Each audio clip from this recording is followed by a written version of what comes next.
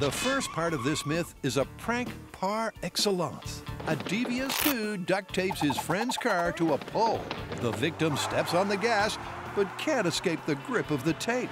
We all know if we use enough duct tape, you can pretty much stick anything to a pole. I think the whole point of this is see how we can keep the car stationary with the least amount of duct tape. All they need for this one is a car and a convenient pole. We're not supposed to destroy this one. That is the last time we carpool together. Thanks to Adam's earlier test, the team already knows the breaking point of a single strand of tape. 67.3 pounds of force to break it. All they have to do is determine the car's pulling power and work out how much tape it'll take to counter that force. So what we're gonna do is get the force meter, strap it to the car, and attach it to the pole. Then Grant's gonna drive forward. At the point it stops moving forward, that is how much force this car pulls with.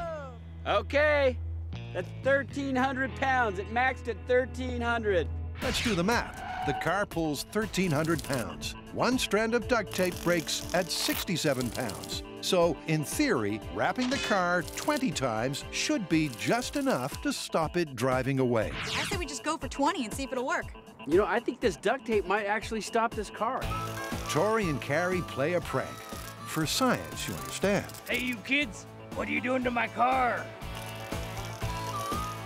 I have this sneaking suspicion that there are going to be prankster victims everywhere that are going to be blaming MythBusters for this myth being true.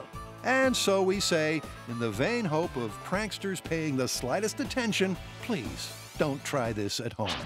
MythBusters, next Wednesday at 9. It's all new on Discovery.